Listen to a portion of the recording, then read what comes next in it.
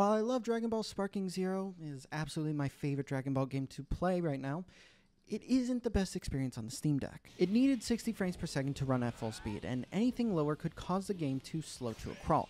Luckily, there is a way around it, and it makes the game so much better to play on the Steam Deck. So in this video, I'm going to go over how to lower the frame rate for Dragon Ball SparkingZERO without slowing it down, and the settings I'm currently using for this change.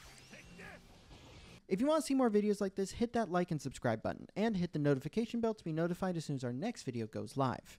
And a quick thank you to Jerk48 on Twitter for alerting us to this fix. The game is hard-coded to run at 60 frames per second, which means all the logic in the game is set to 60. If we try to lower the frame rate to, let's say, 40 frames per second, the game will slow to a crawl. But with this fix, we're going to be able to change the game's logic frame rate, making it possible to bring it down without slowing the entire game down. To do this, we're going to need to paste a set of commands into the game's engine.ini file. The code that you're going to be pasting is going to be in the description to this video, as well as our written guide on our website. First, let's head to desktop mode. From there, you'll have to go into the Steam app folder. Then, go into your compatdata, find the corresponding folder for SparkingZERO, which matches the game's app ID. Then find your way to the engine.ini through the local AppData folder. The exact file location is actually going to be in our video description, so you can just copy-paste that into your Dolphin search bar. Once here, open the engine.ini and scroll all the way down. You will then just copy and paste the code at the bottom and save the file.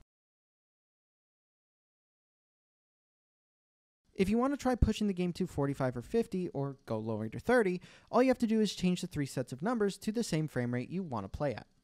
And there you go. You should be able to play Dragon Ball SparkingZERO at a lower frame rate without any slowdown. Make sure when you play to change your CMOS frame rate and refresh rate as well, so you can match the frame rate you change for the smoothest experience. Personally, I found myself really enjoying 40 frames per second with higher quality settings.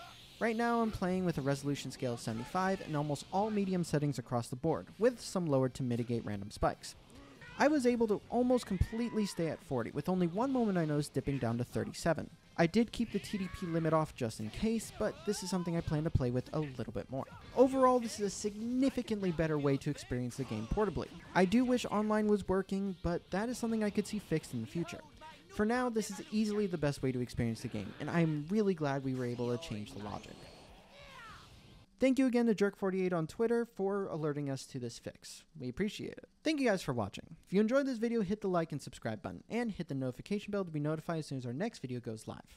And a big thank you to our patrons. You guys are awesome. See you next time.